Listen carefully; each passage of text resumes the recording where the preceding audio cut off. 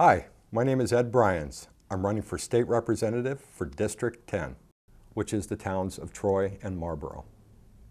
The reason I'm running is for a lot of reasons. I have been actively attending school board meetings. I go to Concord and provide public input in an area that I'm especially concerned of, which is the Child and Family Law Committee.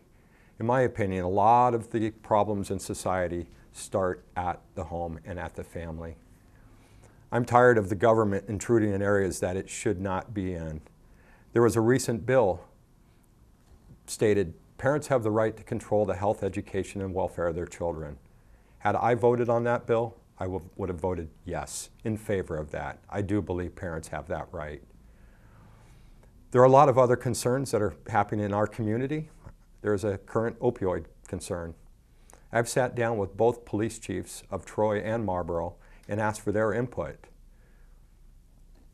I'm happy to say that we tend to agree on a lot of the concerns, and if elected representative, I will continue to sit down with these people with their boots on the ground and learn from them and support the bills that will put an end to this crisis once and for all.